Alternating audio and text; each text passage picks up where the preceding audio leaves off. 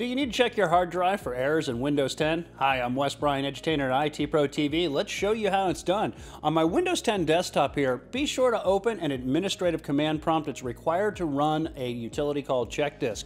Now, when you've got your Windows open here, just go ahead and type chkdsk with a space, and then we're going to add a couple of switches to this command. So we're going to type a /r space /scan, and then I'm going to go ahead and I'm going to add the space /perf, and what that's going to do is it's going to optimize the chkdsk scan and utilizing more of the resources for the scan.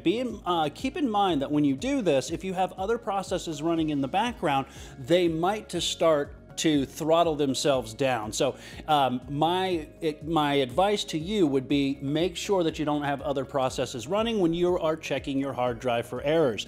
And we're going to go ahead and we're going to run this. Now, this could take anywhere from 6 minutes. It could take up to an hour or more if you have a very large drive. Now, we went ahead and we ran this ahead of time so you could see what the output looks like. We'll go ahead and minimize this, and when it's done, you'll see that it'll go through a series of stages here, and you can see that it will be 5 stages, and then once it's done, it'll collect that information, and then the output, it'll tell you what the results of that scan was and if it found and fixed those errors.